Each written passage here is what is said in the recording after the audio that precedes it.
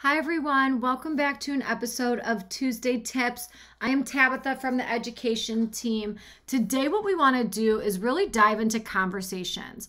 We're going to spend the next couple Tuesdays looking at the different things that you can do within your conversations platform to make it work for your business. So what we want to do today to really kick things off is look at what the unified inbox has to offer from a contact perspective and from a management perspective. One thing that we want to start with is actually assigning an agent to a conversation. So you'll see here, we have a conversation with Jana, and it looks like we missed the communication with her. She chatted us, hey, we followed up with an automated message, but what we want to do now is actually touch base to make sure that all of her questions are answered.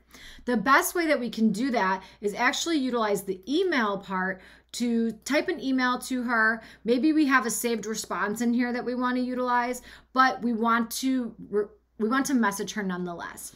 What I'm going to do is actually assign this to one of my agents so that she can actually reach out to her and then start the conversation back up and make sure that all of Jana's questions are answered. So Emily now has gotten a notification that she's been assigned to the conversation and she's going to follow up with Jana. Another thing that you can see here is as you start to have these conversations with your contacts or potential customers, you can start to manage a lot of their contact information. So you'll see all of Darren McKay's contact information that you've chosen to view lives right here. You're able to click on the gear and choose exactly what contact fields you want to see in your conversations window pane.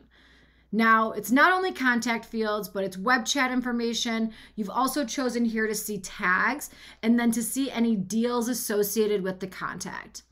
The great thing about this is that you're able to really view this information super easily and then toggle to the deal if necessary. You're really having and taking an opportunity to make sure that all information is updated based on the conversations that you're having with your contacts.